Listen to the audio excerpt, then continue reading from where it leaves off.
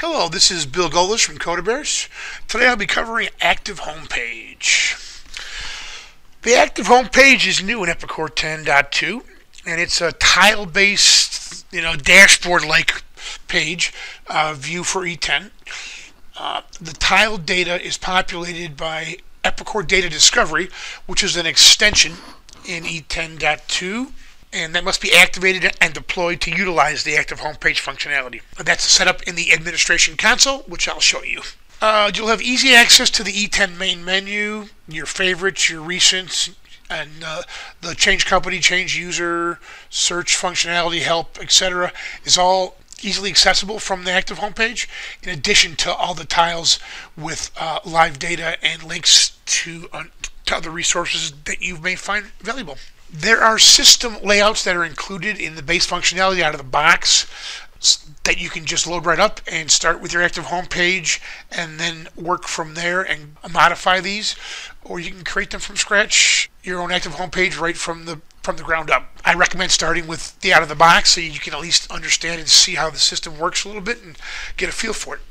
There is financial, supply chain, manufacturing. There's also an executive one out of the box. You have to have security rights to be able to see the data that is generated by those system BAQs. The system ones are managed in menu maintenance under processes, and the custom BAQs, if you write your own to display on Active Homepage, are set at the BAQ level. This is just a quick view of where those are managed from menu maintenance. Just see the home page down here here's the 4 sets of BAQs that are with the base out of the box Active Homepage layouts. If you create your own BAQ, you have to set the security ID there on the General tab in the BAQ Designer. And how you get to the Active Homepage is you select a checkbox when you log in. First time it's going to ask if you want to export your existing layout, because you can't get back there otherwise. So you will want to do this and save that file. The initial Active Homepage is a clean slate.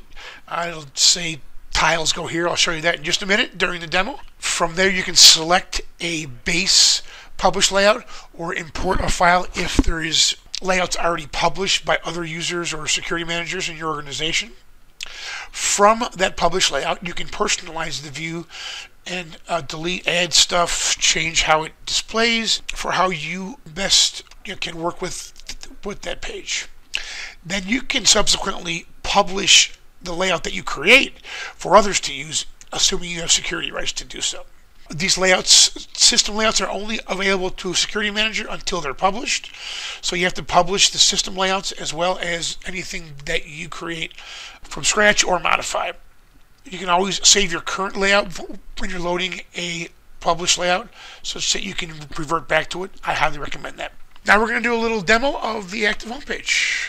Alright, first let's take a look in the admin console to see the extension and see if it's set up. To view that, you go to your server management node, select the environment that you're going to be working with, and look at your application server configuration.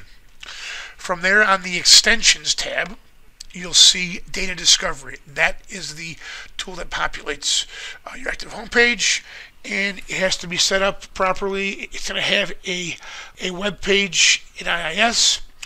If you select that, you can go to the actual discovery data discovery web page and log in.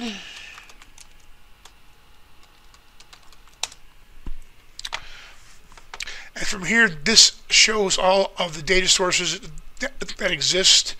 All of these BAQs are out of the box for the data discovery. And again, you can create your own. From within the data discovery, if you're going to have someone who's going to be publishing and modifying your Active Homepage and your data discovery views, they're going to need to have their account set up within here. And you see this is the account that we're going to use today with Bill. So it is set up within the data discovery admin console. And you also have to license your data discovery when you roll it out with your Epicor license. So since that's all good to go, we're going to log out of the application and take a quick look at how the Active Homepage comes up and what it looks like how to work. Okay, we've selected the checkbox for active homepage. If it was my first logon for active homepage, it would prompt me if I want to save my layouts. I would say yes. Right now we're going to see a blank active homepage. This is how it comes out of the box. It says this is the tiles area. Here's what you can do. And you can just start creating stuff right from here with your edit and say add group, and you can start creating it. But for today's purposes, let's first load up a one of the supplied views, and from there you're going to go to your settings button up here, select settings, and then go to home page here. From home page you can see you have your layout actions. Here is where we're going to see published layouts that we can import. And all you see there are the 4 system layouts that I talked about: executive, finance, manufacturing, and supply chain. We're going to select the finance for today's purposes and go with the checkbox. Yeah, see, here's where you have the option to export your layout, and we're going to save that as Bill. Now it's going to load up the finance layout. This is out-of-the-box finance. It takes a minute for it to run all the BAQs and load the data. And this is the out-of-the-box finance. So you have some real-time data. This was just queried out of the system. When you look at any of these boxes, tiles that have the arrows here, the little carrots, that means that you can scroll through. This is showing the shipped not invoiced count. So you got 16 shipments not invoiced, and it says all here. That's going to be all sites. If you select there, that's 14 are for MFG Sys and 2 are for RFK. Same thing here for like your customer a days overdue. Just a total of $47,000 that's overdue. And if we select the caret here, it's going to show these are in descending order. So Kansas City Molding has 3,500 out there. Go to the next one, 3,400 for Mass Heat and Air, a Dalton, and on and on. And you can drill into this as well. And that's going to take you to your data discovery view,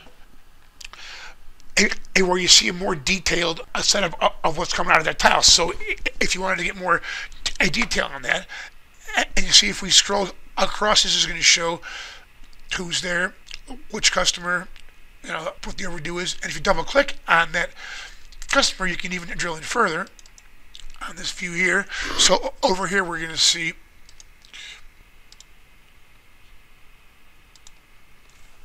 right there we get. Here's our customer with days overdue. So you can quickly get to a much info here. If we go back to home now,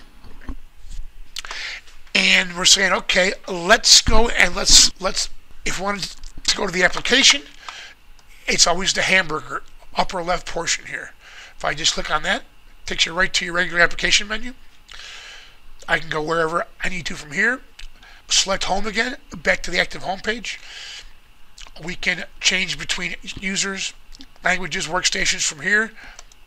And from this selection here, here's all your companies and sites that you can flip between. If you flip to another site, another company and that site, it'll reload the data here. And now you see we have the information from that particular site and that particular company. Your favorites are here, but with this account there isn't any there, and so are your recents. You can toggle between them, or show and not show your favorites versus your recents. And you can, of course, customize how this whole interface looks. If we want to add and modify this particular active homepage layout, we're going to select Edit, and we have rights to do so. This is a system layout, so we have to make a copy. So we're going to say yes there. Okay, and now we're ready to modify this particular layout. Let's go ahead and let's add a group. So this is going to make a new group here, and we're going to call this Lunch and Learn. So that'll create a new empty group. Then from there, we can build whatever we need inside of that particular group. Let's put a form link in there first. We'll go to, just type right in. We're going to go to order entry here from order entry. We're going to use current company and site, and we're going to save that.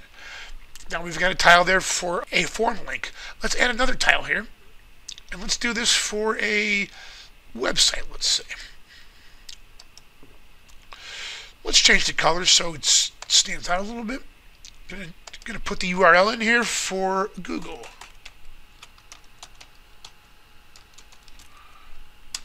We're going to call that Google. And we just did a link. You can embed where you actually see the website, but I don't believe that this server it will allow us to do so right now. Okay, so now we have a form and we have a web page built into our new group. Let's go ahead and save that. That layout's being saved, and now we should be able to go to the website directly with a double click here. Out to the website, there's Google, but we're still within the Epicor app, so we go back to home up here, right back to our home page. Let's say we want to bring up the order entry for Epicor 3 Chicago site. It is loading up. Here it comes. And there we have it.